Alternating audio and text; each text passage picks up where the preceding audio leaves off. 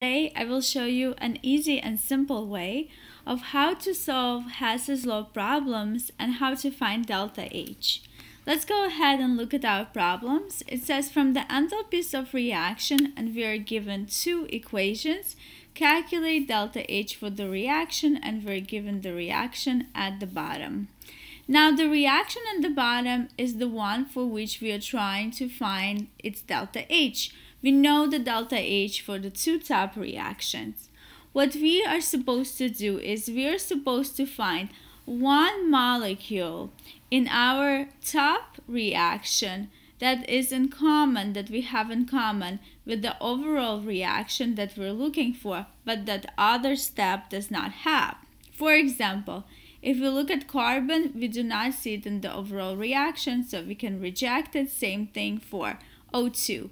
Now, if we look at carbon monoxide, we see it in this equation, and we'll also see it in our overall reaction.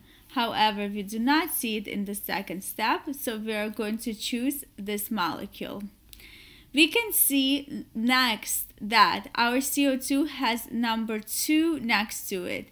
In the overall reaction, it does not. That means that our overall reaction has to be divided by 2 or multiplied by 1/2. Another thing that we can notice is that our CO here is on the product side, but in the overall reaction we're trying to do, it's on the reactant side, which means our reaction needs to be flipped. So we also have to invert it or flip it. Let's go ahead and flip and divide by 2 our reaction to see what we get. So we will get CO gas goes to C solid plus 1/2. Remember, I am dividing every coefficient by 2, and I also invert the reaction. So CO divided by 2 is 1, C divided by 2 we got 1 also, and O2 will get 1/2 next to it, and we have inverted it. Now let's take care of our delta H. On top I wrote the rules for the delta H. If we invert the equation, we need to change the sign for delta H. Great. That means our sign must be positive since it is negative here. Now, if we multiply the equation by a number, we multiply delta H by that number. If we divide an equation by a number, we divide delta H by that number. We multiplied the equation by 1/2 or divided by 2, whichever is easier for you. So I'm going to do 1/2 of my delta H. Oops. This is plus, sorry, 221.0 kilojoules. Let's call it delta H1. All right, our first equation is ready. Now we can continue to the second equation. Again, we use the same method. Let's find one molecule that is unique to this equation, but it has in common with the overall reaction. So this molecule will be CH3OH. You can see that the overall reaction also has CH3OH, but the top one did not have it. Let's see what the difference between the two is. We can see that here CH3OH gas has a 2 in front of it, and here does not. What does that mean? How do I make it into the overall reaction? Again, I have to multiply by 1/2. We can see that they are indeed on the same side. My CH3OH in this equation is on the product side, and here's on the product side as well. Let's go ahead and do it. Again, when we multiply by 1/2, we're going to multiply each coefficient by 1/2.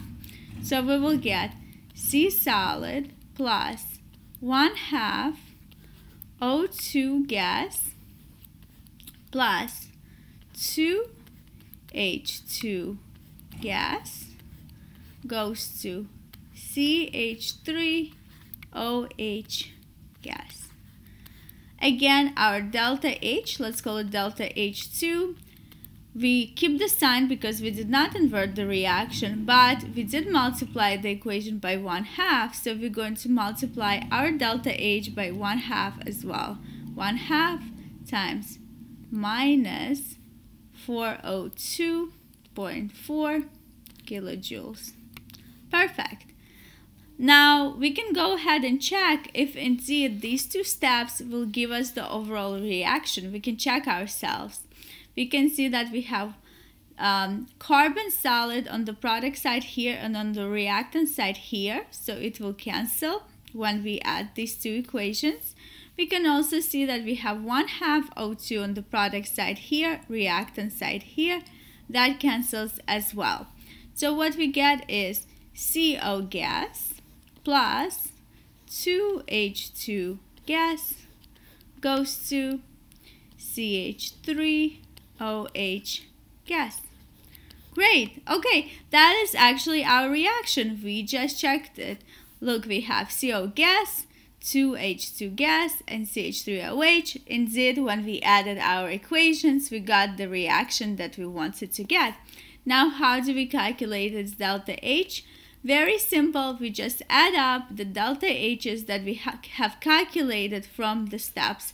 So delta H of this reaction will be equal to delta H1 plus delta H2. I'm going to allow you to do the math on your own. I hope you found this helpful. This is Maya from Transformation Tutoring. Please like, subscribe, and be inspired about chemistry, and I will see you next video.